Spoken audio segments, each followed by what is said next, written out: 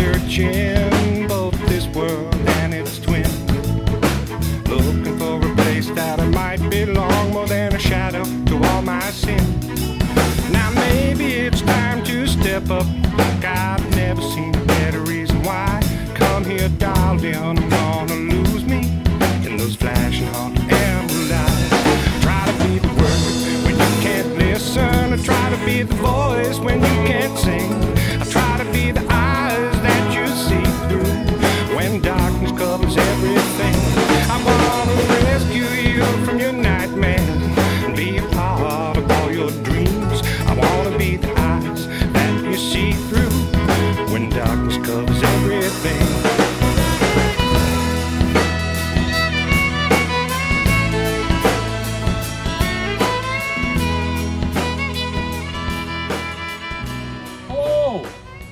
Welcome. This week's episode we are dedicating to the Boy Scout troop here in Massachusetts, Troop 306 from Granby, Massachusetts. We got in touch with them and they sent us in some questions, so we're going to try to answer their questions.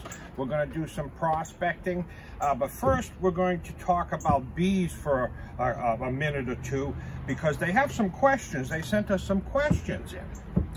So let's get ready to talk about the bees. Tom has a bee suit on. This is what we use to keep from getting stung by the bees. Now, there are a few bees in the air because we're out in the yard, but generally if you leave them alone, they'll leave you alone. But if you ever see a beehive, stay away from it, because some people are allergic to it and they can be dangerous. And they will get you. And they'll get you if you bother them. Ouch. Okay, let me show you what a beehive is. Tom's going to show us the different components of it.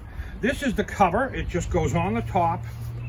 And these are the two different brood boxes. The bees raise their young in the bottom box, and they store honey in the top box. And that's what they need to survive. Inside each box are these frames. This is a brand new frame before bees have gotten to it. And I'll put up a picture here of what it looks like when the bees build the honeycomb on it. And they use it to raise their young all in the same honeycomb. And there is a third box that goes on top. Let me show you that. And this box is what we call, it's a little bit smaller than the other boxes. And this is what the bees store their extra honey. Extra, I meaning honey for me. And they put them in these frames. These had honey in them last year. We're going to put them back in and they're going to fill them up again this year. And this is the one that I take off and I take the honey out. I take the frames out and I put them into a machine that spins them. And it spins the honey out and we drain it into jars. It goes right from the jar, gets filtered lightly, and then goes into from the hive right into the jar. Now we have a few questions before we head out about beekeeping. First question was, do you ever get stung? You ever get stung? You get stung. If you own bees, you're gonna get stung. And you don't get used to it. It hurts. We try to do everything we can to not get stung. But generally they're pretty, I mean, we're in the bee yard right now and they don't come over and sting you for no reason. You gotta be doing something to have them sting you. And like taking their honey. Yeah, like taking their honey. They don't like it when I take this top box, because then I have to get all the bees off of it and bring it into the house. And they don't like that. Have you ever eaten a bee before? These are the questions from Troop 306, Boy Scout Troop 306. No, I've never eaten a bee. No. No, I don't think I used them in any recipes, not even by accident. No. And I don't think I would want to. I know someone who a bee went in his soda and he drank it and it stung him in his throat. And he went into the hospital because it swelled up and he couldn't breathe. Wow. Sounds like fun. Okay. Next questions, do bee stings actually help cure diseases? There are places now throughout the country where you can go and get stung by bees for muscular dystrophy. Apitherapy? Apitherapy, I think they call it. Yeah. From arthritis to different things.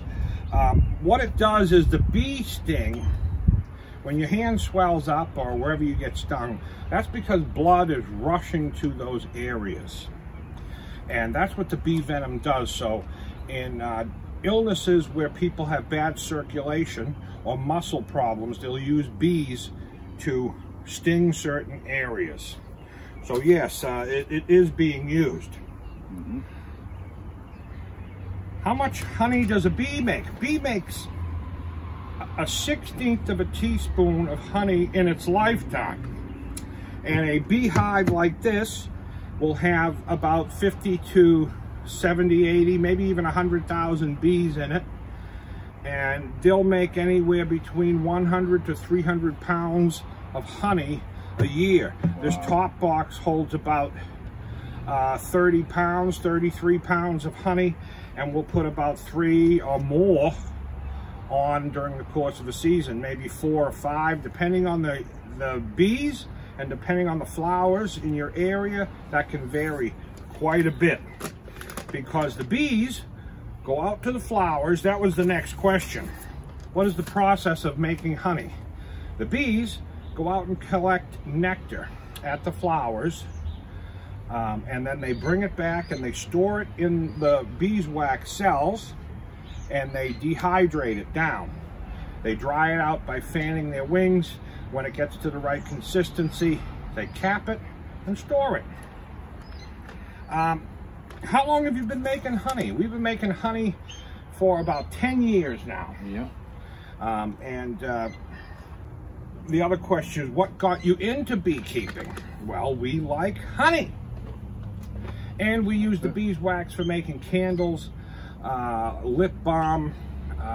Beeswax is another commodity that we can get out of a beehive, as well as propolis is something else the bees make, which has medicinal properties. How long have you had your YouTube channel? Well, we just started a year ago. Just about a year ago, and we're going strong. So we're going to keep making videos about finding gold and occasionally talk about the bees. And I think that's about it with the bees. That's about it? That's about it. What we're going to do now is we got to get going because we're heading up to a camp. And the Boy Scouts have more questions about prospecting and camping and camp cooking, and we'll be answering them throughout this episode. But we got to get going. We got to get up to the camp, so we'll see you at the camp.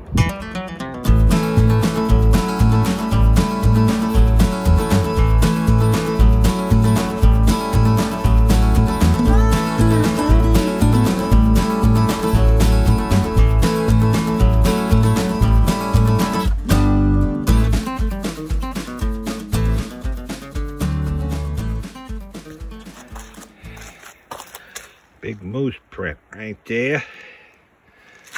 Right there. A moose. That's a big moose that walked right through here. Well, we made it out on the river. Well, we're not on the river. We're in a camp.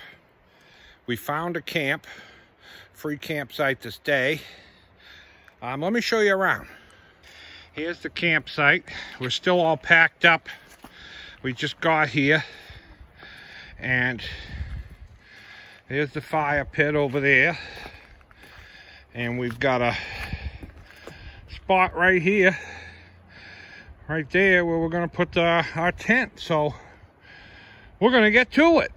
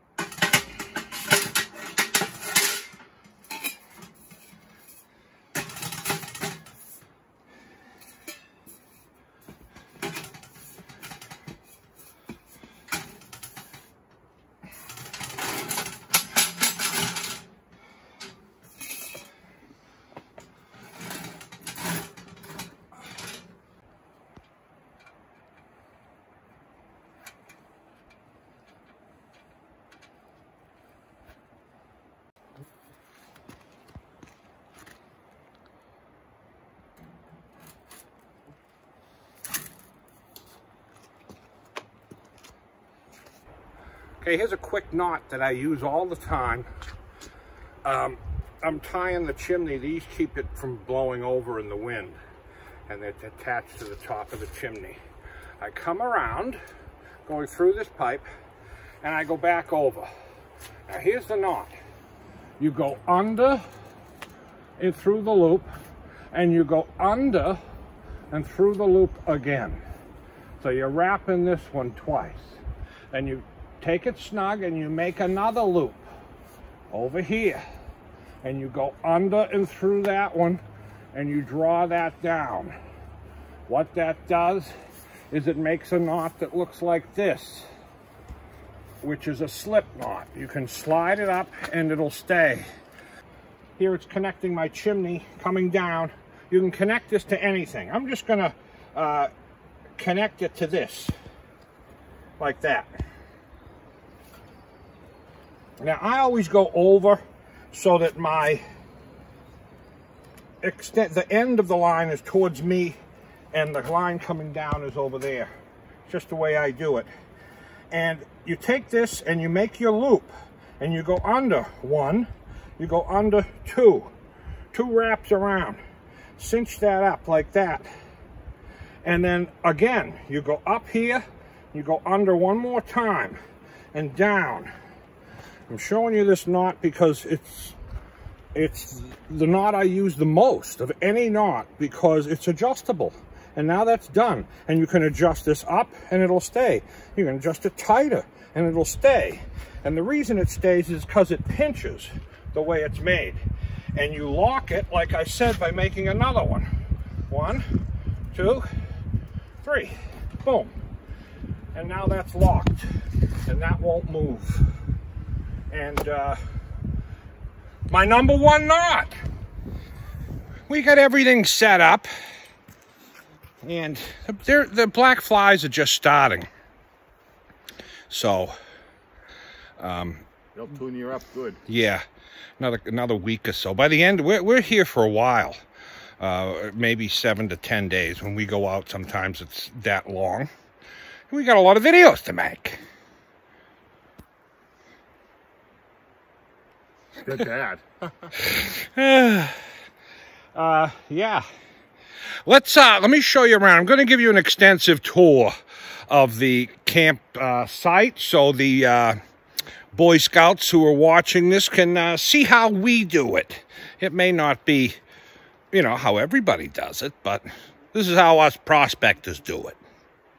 We got in here just in time. It's pouring just as we got in and zipped up. Here's the inside. We have windows, vents. The vents we can leave open even when it's raining. That's why those are great. And there's one on each wall. Makes great circulation. Here's our stove. We got our firewood. Stove goes right up through there. We can get a sleeve, but very little water comes through there. But in the future, I might do something. Any water that hits the stove dries right up. There's a little lip around it, so water coming down goes around. Here's a kitchen. We have a stove, and this is our water supply with a pump on it. You'll see. Voila. Now that normally goes into this. This is our kitchen sink. But right now it's just holding our kitchen supplies, pots and pans. So that's it. Sounds like the rain stopped. All of a sudden. Moving this way, we'll go into the living area. Are those candle lanterns over there? Yes, those are candle lanterns. Let me show you. These is a. I like those. These are old. And they're made for candles. And we make the candles out of beeswax. And we're going to light one of them up. It's free fuel because the bees make our beeswax for us to make candles. What's that other pump thing next to it that I see right there? This is our coffee maker. Let me show you. You put a K-cup in here. You take this, And you put that there, you put hot water in there. You squeeze the hot water down, you put your cup underneath, and you make a nice, fresh, hot cup of coffee. Or hot chocolate, or a tea. Chocolate, or whatever, anything that comes in a K-cup. It's a great coffee maker. Here's our DeWalt fan. It's nice to have circulation when you're in a tent like this, especially when you don't have there's no rain fly, but we haven't had a problem with that. But condensation can build up, and circulating, there's vents at the top, and it helps dry it out when you're heating in the winter. And these batteries that run this, we have how many of these? 6. 6. And not only do they run our fan, but we have this device here, this little gadget that slips onto the battery. And it has 2 USB ports for charging phones, or our lights, like this lantern up here is an LED light. Looks like it. There we go. Does that go on? Yeah. See? Oh wow, that's pretty bright. Yeah, and they last a long time. And it dims. And we kind of use it as a night light at night when we need it. And also about this, you got 2 USB ports to charge our cameras, which we have a GoPro and my phone. Oh yeah. And it comes off. It's just this. It's a light too, it looks like. Yep. You put it on and it's a light. One or the other. And there's our cots. And it leaves us room. We have an alternate source of heat over here, which is a propane heat to knock the chill off. We may not be needing that in the future, or the wood stove after another few weeks. And we got an alternate source of power back there if we ever run out, which is a battery that we can plug in. It has like a power point outlet like you have in your car, and we have an adapter that we plug into that, which we can charge our laptop, so we can do film editing and things like that. You like our nice carpet? Paisley design. Nice on the feet. And that's about it. We've shown you the camp. Now we want to get down to the river. We're going to see what this weather's going to hold up. And we'll get down to the river and we're going to see if we can find some gold. So, don't go away.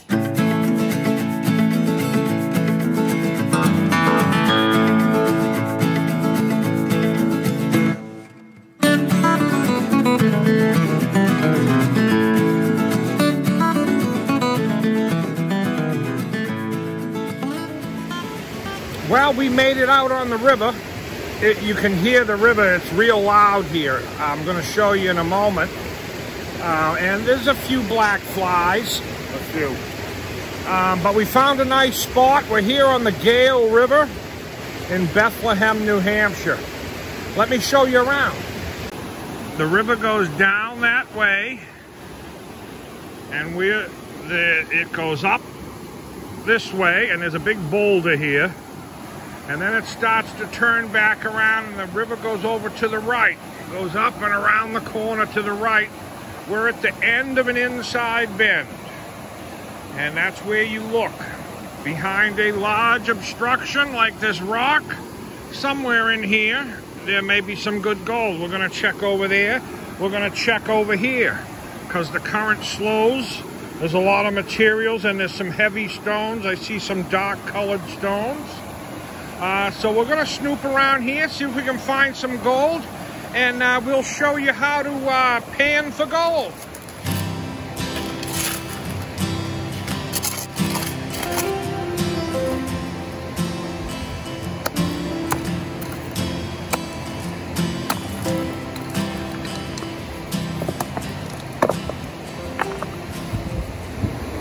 Breaks of sun and clouds today.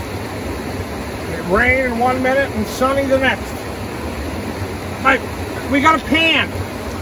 This is a 1/2-inch classifier. These are black flies.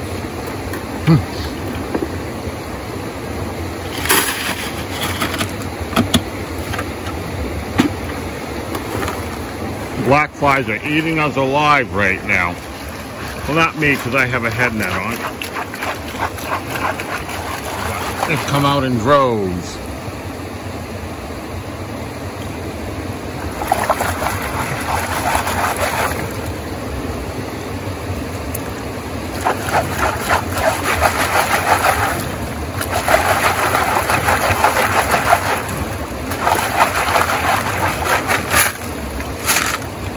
Take a quick look, see if you see anything shiny.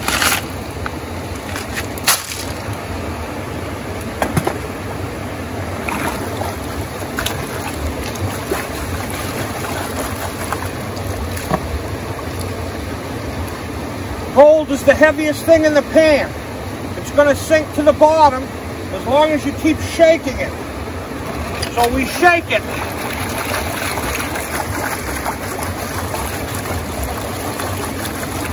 And then you wash off the top. The gold should be down the bottom. Shake it again so the gold goes to the bottom. Wash it off. Is that called stratification? Yes. Stratification. Very good. The heavy stuff is going down the bottom like the gold, lead, iron. Black flies, they're floating on the surface. Wash it off. I do it right over the ripples in the pan, so the gold sitting down the bottom won't get washed out and gets caught in the ripples. And you just keep doing that process.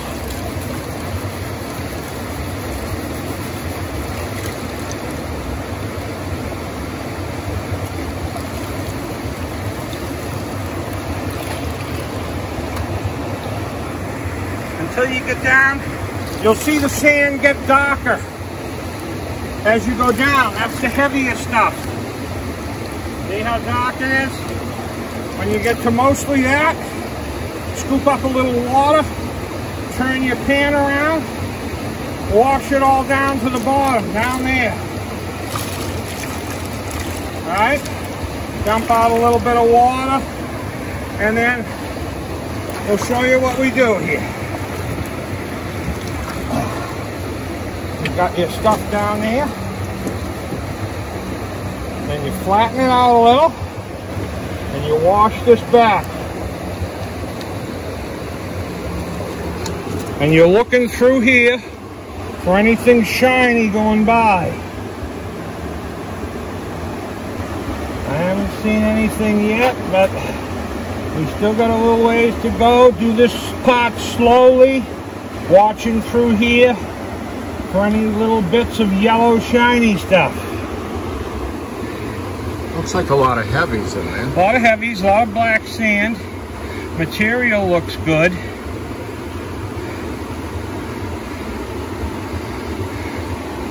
But I don't see it out. If there was gold, but there isn't gold in this pan, but if there was, it would be sitting down the bottom with all this fine, heavy stuff.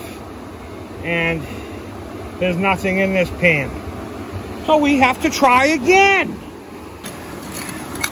Tom's got new sneakers with memory foam, it looks like. I just got them yesterday.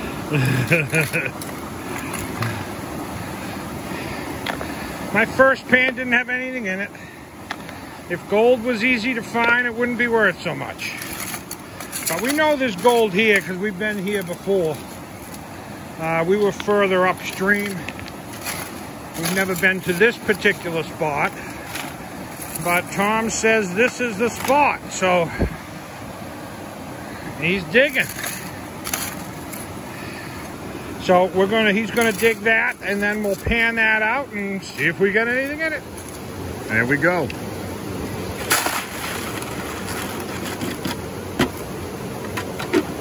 Hoping there'll be some decent gold in this one.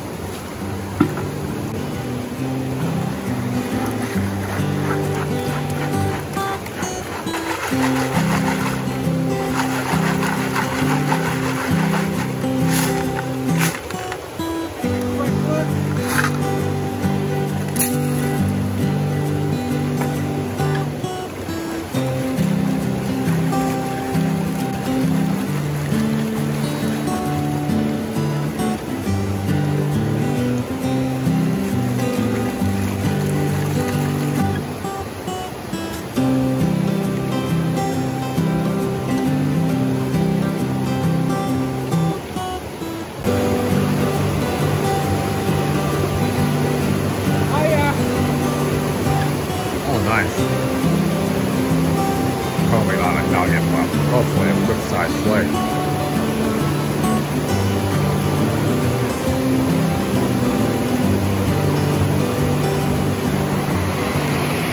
Let me show you. All right, here is what we got. Look at that. And we got a couple more over there. On a little piece there. Yeah, so that's not too bad. We'll take that, we'll suck it up. Let me show you how we do that. This is how we suck up the gold, because the gold is real small. You can't grab it with your little fingers. So you use one of these, a snuffer bottle or a snifter bottle, and you squeeze it, and when you let go, it sucks in air. You put that under put the gold under the water. You see it sitting over there. You squeeze it, and as you let it go, it'll suck that gold right up. And now you got the gold in here. And Tom picked a pretty good spot. Oh, there's another little piece. Look at that too. Take all that black sand. There might be another one hanging in there. We'll clean it up later. But I'm going to wash this back one more time, make sure there's no more in there. And I'm going to dig another one. We found some gold in the second pan. Well, it was where Tom dug it. I panned it out. But we give the credit to whoever digs it, so he can dig it. He dug it. So he's the flake of the day. So I'm going to try to beat him before we go. Getting late, but we're going to...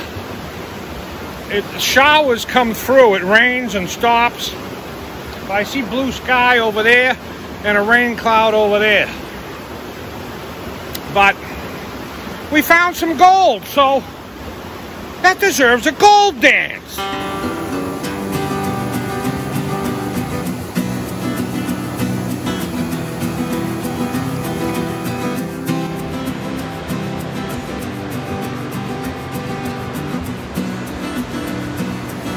I'd like to take this moment to thank our members, those who hit that join button down below and become a member. Also, those who shop at thehipbee.com. These names you see on the screen here are those members and those shoppers. And we like to say thank you to you. You make it possible to keep us doing this, and we want to say thank you. You are special people. I hope you can hear us. The river's real loud here. It's pouring down over here. And we found gold. We're going to dig in that same spot where Tom found the gold. And now that we've got a good dance under our belt, we'll see what we can find. Now, I want to talk about rules. The rules. You got to know the rules of the area where you're going to go prospecting. Here in New England, each state is different.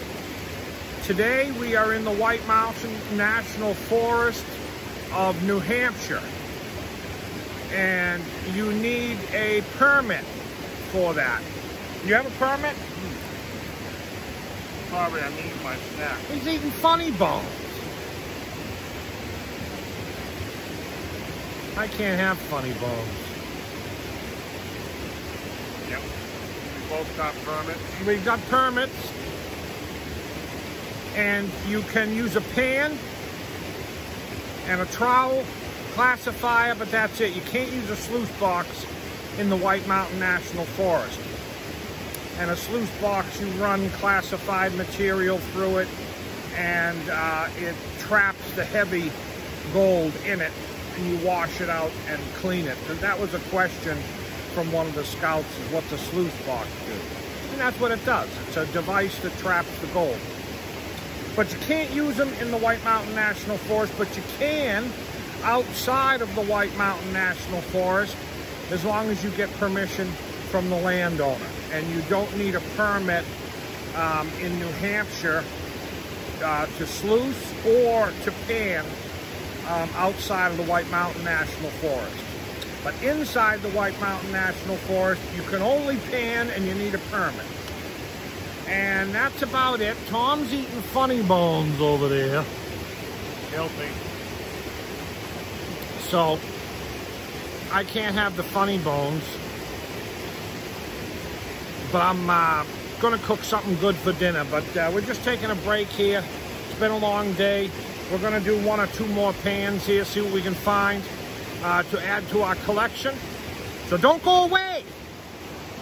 I got a question from the Boy Scout Troop 306 from Granby, Massachusetts. They asked, can you tell us your favorite spot to find gold? And the answer is no. I'm not going to tell you my favorite spot to find gold. But I will tell you a spot where you can find gold. And the Wild Ammonoosuc River, you can find gold in that. You can find gold in the Ammonoosuc River as well. Also Tunnel Brook, the Baker River. Those are very popular rivers where people go looking for gold. And all you need is a pan and a little shovel like I have, and a snuffer bottle to get the gold out. And that's it. You can find gold with just those 3 things. If you wanted to get a classifier to make it a little bit easier, a 1/2-inch classifier, and you're good to go. And you can find gold. So I better stop dilly-dallying and get back to digging. Well, we just realized it's like 7:15. We got a premiere tonight. We got to get back to our camp. We're only walking there, but we can't do another pan. We'll have to do some more tomorrow. But we got to go. We got a premiere.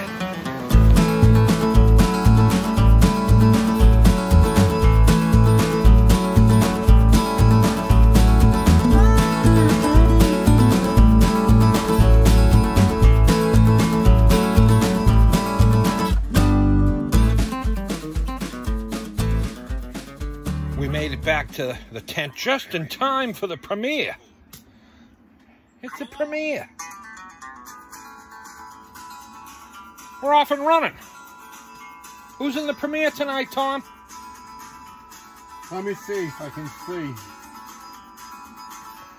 Oh, there's a lot. Brian Kennison, Donnie W., Gold Panner, Heavy Metal Detective, Heidi and Conan, John Bresham, J.P. Lonsmore, Kenneth Smith, Moto Mining, Mrs. J.P. and Bulldogs, Mama Partridge, Outdoor Wally, Thomas Hunt and Hippie Explorer.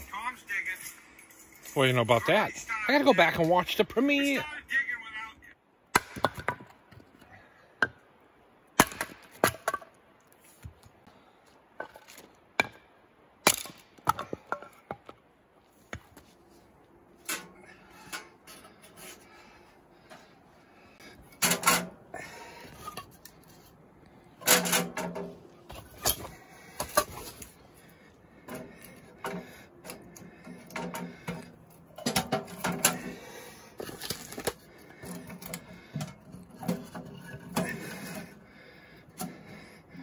And we'll let that go.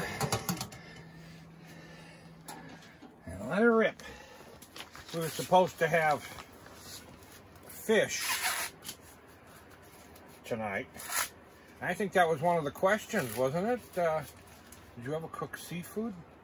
Yeah, the question, do you ever cook seafood on your campouts? And we would have been cooking it tonight. And we do. We cook shrimp.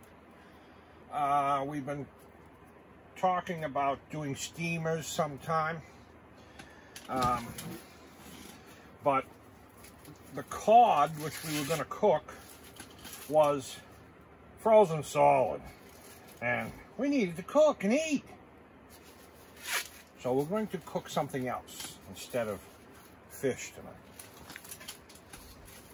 How about, do you ever use foil while you're cooking that seafood? Yes. Or any food? Yes, we use foil on the grill to cover the grill at times. And we use foil to wrap fish in, vegetables in, and we cook them over the fire. Well, that leads to the next question. Have you ever cooked with a tripod? Oh. Well, no, we don't have one. I'd like to try cooking with a tripod. Maybe somebody will buy us one. Send us one. Maybe. But I'm going to get this ready, and I'll meet you over at the stove. All right, we're ready to start cooking. So let me show you what we got here. This is what we call, it's called a can cooker. And it's kind of like a crock pot for a wood stove. You can use it like a Dutch oven as well. It's in a pressure cooker to some extent. And it doesn't come with these, but you can buy, does it come with these? No. Some of them do, but ours didn't, and I got that one separate. And we put that down the bottom in there to get your stuff up off the bottom. And in this dish we're making, we're going to put some water. I put about half of one of them, so that's about a cup or so. And we're going to put some corn on the cob in there, pieces. We're going to have fish on the grill, but I think you heard the story. It's frozen like a block. So I'll have to tune in next week or another week. I'm not sure when it'll air. And watch the fish episode. We've got red, yellow, and green peppers we're going to put in there. And we also got some kielbasa we're going to put in there. All of that right in there. Now, to make this interesting, we're using this seasoning. It's a marinade mix, but we're not using it as a marinade. We're going to take it. It's for marinating everything. And we're going to sprinkle about half of this package. And also, we're going to use hippie honey right there. This is our fall honey. It's dark. And we're going to put a little drizzle, about a tablespoon, maybe 2 tablespoons, over everything. And that'll all mix in and melt in. And that's it. We're going to take it, put the lid on it, and let it do its thing. All right, we're going to check this. So let's open it up.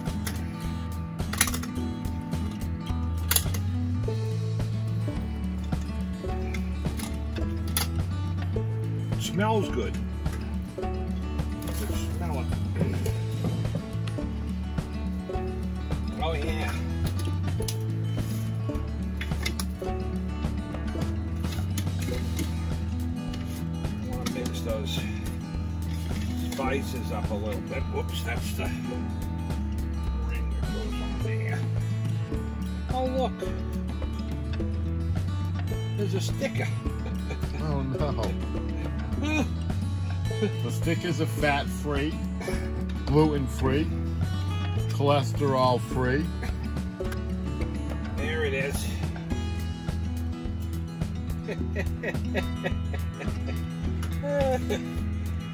We'll take that out. That smells really good. Everything feels cooked to me. So we're gonna take that off there. And we're gonna heat up the beans. Take that off. And we're gonna heat up the beans. And we'll meet you over at the table and we'll put it on a plate. All right. Let's see. Look at that. Wow. That looks amazing. Nice herbs and spices on that. Oh yeah. That looks great. All right, we're gonna, and we got some baked beans back there. And we're going to put that on a plate, and now we'll go over to the table and we'll tell you how it is. Well, here we are, but we don't have the food because we already ate it. We didn't realize until now that the camera wasn't on. So we'll pretend like we're eating it. Oh, it was delicious. Delicious. The corn on the cob. Actually, it really was really good. The corn and the kielbasa in the can cooker. Came out awesome. Came out awesome. Tasty. The seasoning was great. And it's easy. We like that can cooker. We're going to use it more often. Another thing. The beginning of this episode, we were in the bee yard. But what you don't know is right after we were done filming the beginning of this video in the bee yard, our bees swarmed. And that's when a beehive gives birth to a new queen. And that old queen takes half the bees and flies away to find a new home. And here's a little video clip of that happening. There are tens of thousands of bees in the sky here flying around. And they're following the queen, and they ended up going into my neighbor's yard. And I brought them over a jar of honey. And we got the bees out of the tree using a bee vacuum, which is not a regular vacuum. It's a vacuum that, because there were 20 feet or more up in the tree. So I have a long pole with a hose, and we suck the bees down. It goes right into a hive, and they're now in the yard. So I wanted to show you that bee swarm that happened just this week. We want to thank the Boy Scout Troop 306 in Granby, Massachusetts for contacting us and sending in the questions about camping and prospecting. And here's to you. Thank you. Thank you. And anyone out there, if you're not a subscriber, hopefully we earned your subscription today, and hit that subscribe button down there. And that's about all. So until next time, peace. Peace.